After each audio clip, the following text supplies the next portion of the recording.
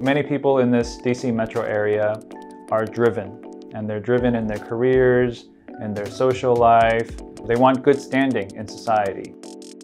The thing about that is, oftentimes, that drive comes from a place of, oh, I'm not worthy right now. I need to get there so I can prove to myself or to others that I'm worth it or that I'm worthy.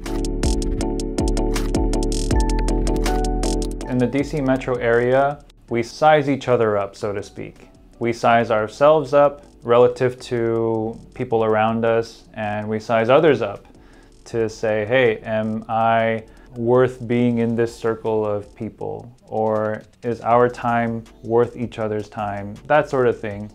And it's very much based on accomplishments. It's based on our networks.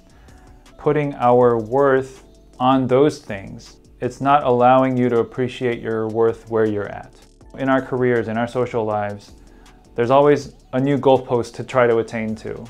And that in itself can be a journey, but it can be very tiring because the goalpost always moves.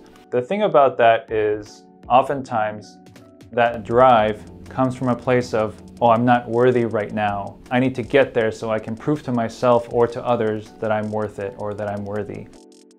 The thing is, you want to give yourself some grace and say, right now, I'm beautiful. Right now, I'm worth it. You know, I identify with many patients who are driven in that way because I'm a driven person too. You know, I wouldn't be where I am if I weren't.